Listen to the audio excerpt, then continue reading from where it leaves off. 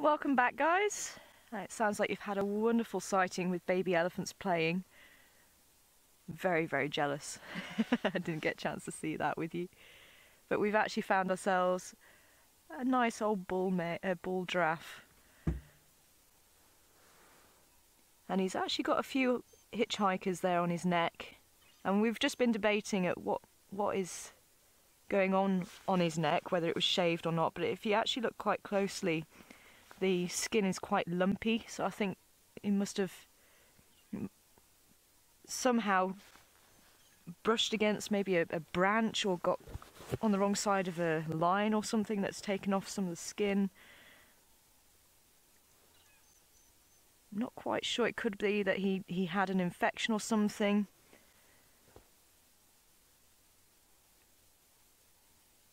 But I think that is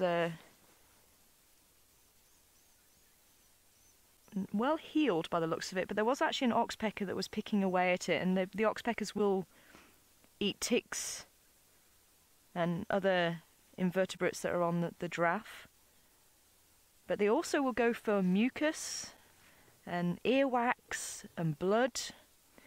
So if that is an old scar, some of those lumpy areas could be old scarring. They could be trying to lift that up and get to the blood underneath, and that's why there's a bit of a debate as to whether the oxpeckers are actually a good thing for the animals or not, because they will keep wounds open and keep the blood flowing. But generally speaking, they do help the animals by taking the ticks off and, as I say, getting rid of any other external parasites. You can see them climbing all over the body. I'm going to see if we can maybe move down a little bit so we've got a more open area to see him.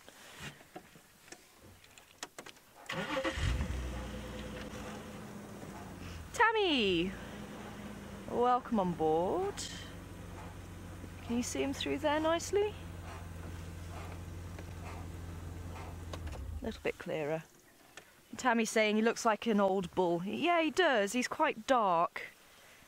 And you can see the lumps on his head, and those lumps are actually built up over time, so the calcified lumps, they're not born with them, they just build up through fighting, and that's to actually act like a crash helmet, so when they are fighting they've got extra protection around their brain, because they do use their heads and they hit each other.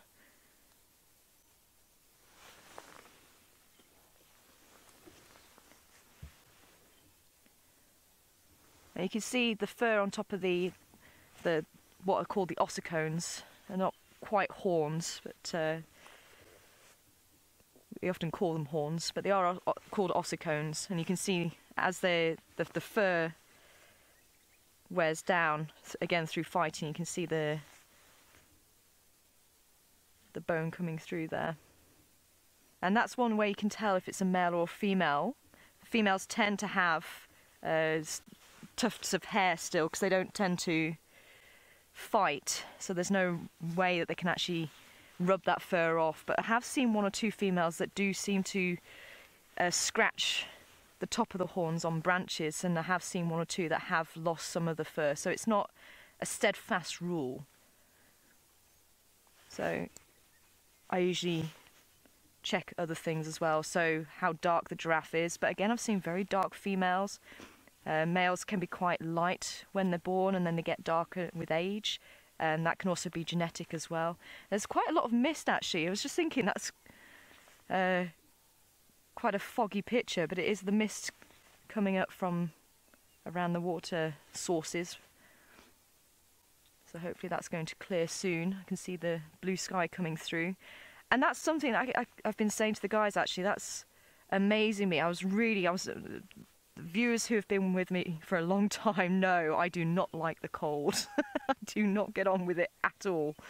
So I came ready to go to the Arctic, and I'm pleasantly surprised that it's not as cold as I was expecting.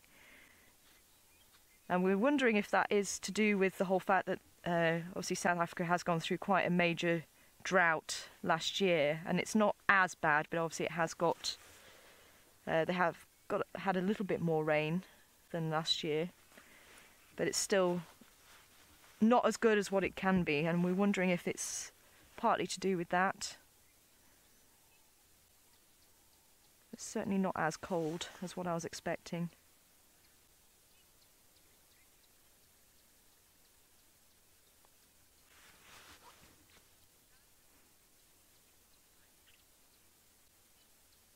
Yeah, yes, Nicky, he certainly does. Nicky's saying he looks like he's had an interesting life.